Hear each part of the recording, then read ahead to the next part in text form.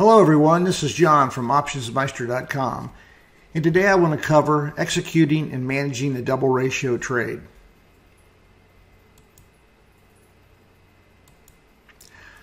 Let me start off by kind of explaining to you what the double ratio trade is. Now, simply stated, the double ratio trade is nothing more than a put ratio and a call ratio on the same underlying in the same expiry. Now, typically, the ratios are 1/2, but they can be any ratio of long options to short options. I typically am short 2, long 1. At OptionsMeister, the double ratio strategy is frequently used for earnings trades, but suitable for normal 45 days to expiration trades. Now, the ratio spread or the double ratio spread for earnings strategy is most often used on low and mid-price stocks. It is a neutral strategy when you're using the double ratio trade. It's frequently utilized in lieu of the short strangle. I actually call it a strangle on steroids because if the price stays within your expected move of the strangle, which we'll explore here, you get a kicker from either the put side or the call side, and we'll talk about that a little bit. So it is a combination of a put debit spread and a call debit spread and a short strangle. So you've got a put debit spread on the downside, a call debit spread on the upside, and a short strangle. Now, it has a lower risk and a lower reward than the short strangle, but it has a higher probability of profit. And you'll see those numbers come to light as we go through the explanation. Now, I do want to note, on higher priced or more volatile stocks, Teslas, the Amazons of the world, etc., we look to add a long option further out of the money, either creating a butterfly or, in most cases, a broken wing butterfly. Let's talk about how to structure the double ratio trade. First of all, we're going to assume a neutral bias because we're going to be on the call side and the put side, not unlike a strangle. We want to determine the expected move of the stock for the expiry in which the trade is being executed. Obviously, if we're doing an earnings trade, it may be for the front week, it may be for the regular front month. In most cases, at least in our world, we're going to be selling 2 short puts and 2 short calls at the expected move. And then we're going to buy 1 long put and 1 long call, 1 or more strikes closer to the money. And you'll see that as we illustrate it on the chart. Now, at OptionsMeister, the minimum width of the spread is $1. And what I mean by that, the difference between the long put and the short put, the long call and the short call, the minimum that I want to use is $1. And I always want to execute these for a credit. The most recent example that we did in the private group is on Twitter. It was an earnings trade that we placed on February 5th, 2020. Now you can see the chart I'm showing you is actually the closing price of the day. These trades we typically like to execute the last hour of the day. The closing price on Twitter was $33.39. If you don't look at the 2 bars to the right and see what happened post earnings, you say, well, this is kind of in the middle. It really sets up for a neutral strategy, a strangle, a straddle, or in the case that we're going to explain today, a double ratio. Now let's talk about the double ratio and how it was executed prior to the end of the business day, the market close on the 5th. So you can see if you look to your right over here, I'll show you the cursor. You'll see 342, and then up here the market maker move 336. So they're about 330, 340, 350 is the expected move. So what I'd like to do in structuring these is I will obviously on the put side subtract that. So if I take 342, we're about at $30.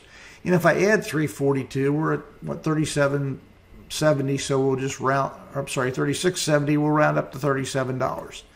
So our short strikes are going to be 37 strike and the 30. Now we could simply do a strangle at those numbers, the expected move. The delta you can see is 19. The delta here was 21. So it's basically a delta neutral trade.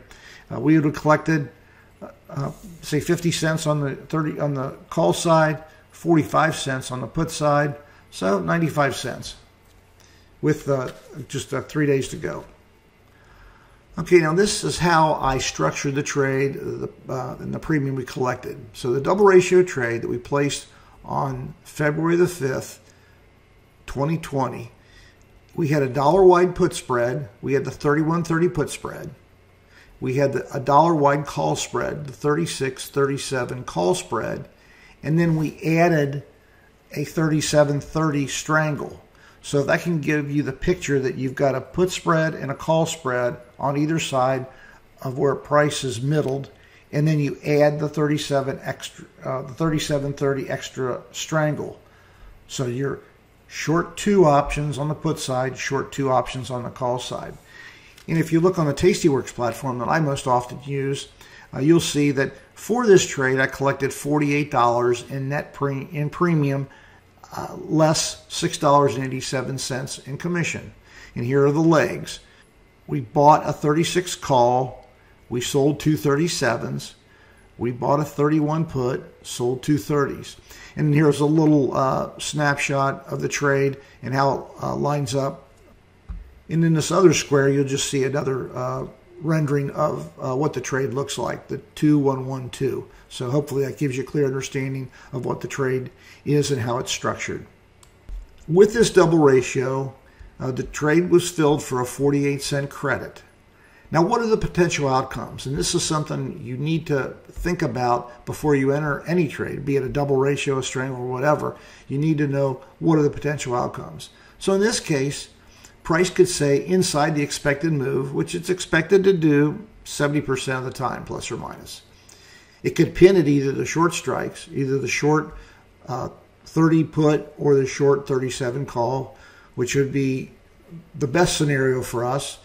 But the other option that could happen is it could just breach either of the short strikes, blow through the 30 short put, blow through the 37 short call.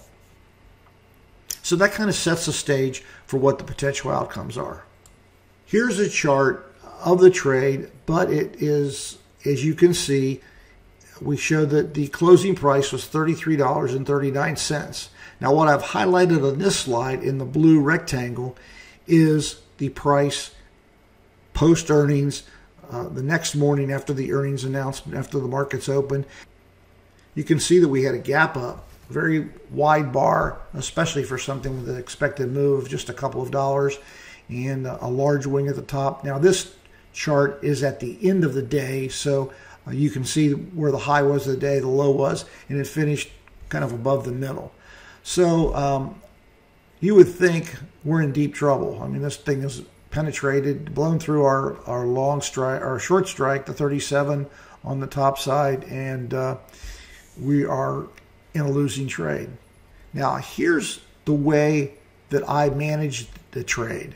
I mean, you could certainly close this trade out, and I will show you that, and take a loss.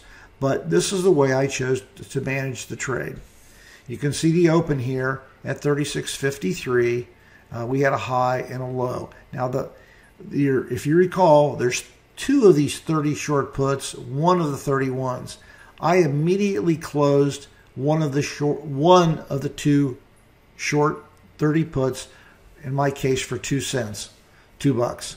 So you might say that's a total waste of money. Why'd you do that? So we're going to go down there. You're throwing $2 away. I prefer to eliminate risk on one side or the other. I've been doing this long enough that I know stranger things can happen, and what you expect might happen or expect doesn't happen does happen. So just to be precautionary, I take one of the 30s. You could, of course, take both of them off. I take one of the 30s off. Now I've got a free put spread, a 31 by 30. You can see that the price on these short calls has jumped up all the way to 156. So we're going to go through where we are in this trade. Twitter, as you can see, it moved outside its expected move. So I ask, what's a trader to do? Now, the one thing you could do naturally is to puke the trade out. I hate to be so gross, but that's one thing you could do, is just close the trade. And if you close the trade, you would probably buy back the 237 short calls for $1.56 each, and then you would sell the long 36 call for $2.40. And it's going to be plus or minus $1 or $2 if you close it out that way. That's going to cost you $72 to do that. You collected 48, so you take a $24 loss and you move on. And that might be the way that you prefer to trade them, and it's perfectly fine. I would tell you to be, if you're going to manage them in that factor, to be consistent all the time. Now, in this case, there were no bids on the put side, so you couldn't exit the put for any. How do I manage them? How does OptionsMeister manage these things? Well, immediately I close the $30 put, one of the 30 puts, as I explained to you previously. That eliminates all the downside risk in the trade. And I've got a free dollar-wide put debit spread. In case something bizarre happens, it blows down there and blows through the 30, I pick up $100 on a lottery ticket. The other thing I do is I offer the 36-37 call debit spread for a 95-cent credit. Now, granted, you're going to say, why don't you do it for $1? It's intrinsically worth $1. But we're a day before expiration, and I want to get out of this thing. I know that if I can get 95 cents this day, I'll give up $5. I'll take my chances that it'll either be lower than this tomorrow, it might be higher than this, but I'll give the market maker $5 if he'll exercise. And it stood there for a while, and you'll see in the trade detail how long it took to close. And then as soon as I get executed, if I get executed on that call debit spread at 95 cents, I roll that extra 37 call out, and again, after that call spread is filled. There's no point in doing it until that call spread is filled. Now, I'll typically roll that extra call out 1 week to take a look. I want to see if this move, in this case, way outside the expected move, is real or not real. And if I roll it out, I'm going to roll it for a credit or zero. So I can't roll it out to the next week and do it for zero or a small credit. I'll roll it out 2 weeks. But I like that short range. In a case like this, when you had a couple of dollar expected move, it jumps up $5 or $6. I want to see if those prices are going to hold. Let me go over this slide and kind of show you where we are after the initial trade management. The red arrow indicates that I bought back the 30 put for $2. The two green arrows indicate the call spread that I sold. Now you can see that happened at 11:28. So was that 2 hours after the market opened? The price was continuing to be strong, and they filled the trade at $95. $330 credit less $235 debits, $95.